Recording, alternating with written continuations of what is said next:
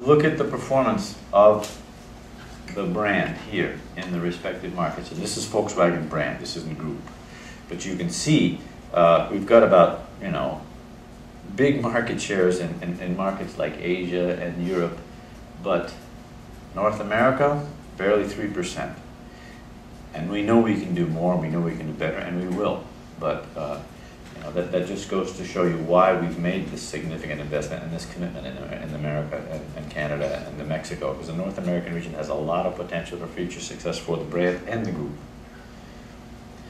And this is another important chart reflecting the Volkswagen brand's recent performance here in the U.S. And this is USA only. This doesn't include Canada and Mexico. But I had a former boss that used to always call this, chart, the grand piano fell on my sales results, right? Because you can see the shape of it there. It's been up and down. But it's important to focus, I think, on the right-hand side of that chart. There you can see the recent success that the Volkswagen brand has realized here in the U.S. in the past few years. We've more than doubled our sales. And one of the reasons that we've done that is because of this focus and commitment on the U.S. market. Cars like the Passat, cars like the Jetta, that were engineered, developed, and conceptualized with the U.S. market, the Canadian market, and the Mexican market in mind. Now that's a lot of growth, and I think you all recognize that it's really probably not healthy to continue to grow at that rate continually, because that puts a lot of stress on the organization.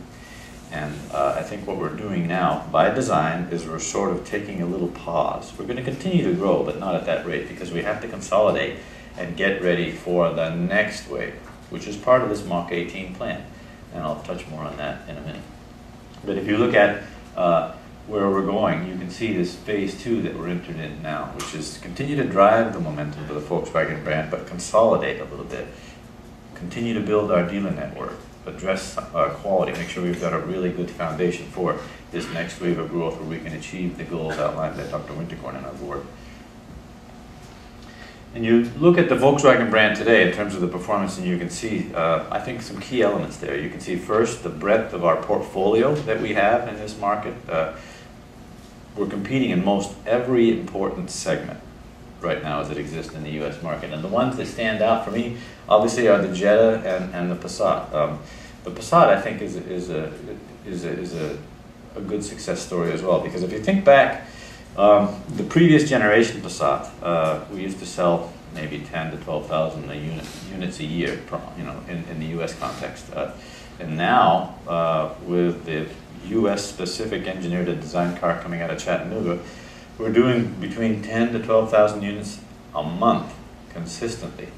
And it just received the J.D. Power Appeal Award for the second year in a row as the best car in its segment.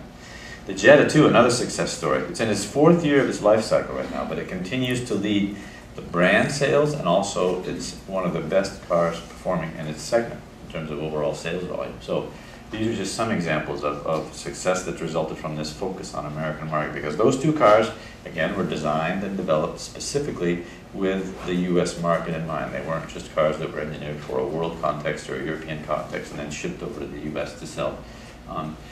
Another thing that stands out here is the success in diesel, TDI.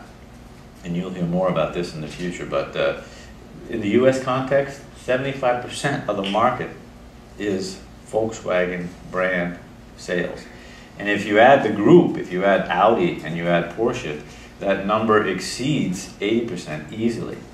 And look at the volume there. 40% of Passats coming out of Chattanooga are TDIs, and I can tell you right now, at least in the U.S. context, U.S. dealers want even more because the potential is there.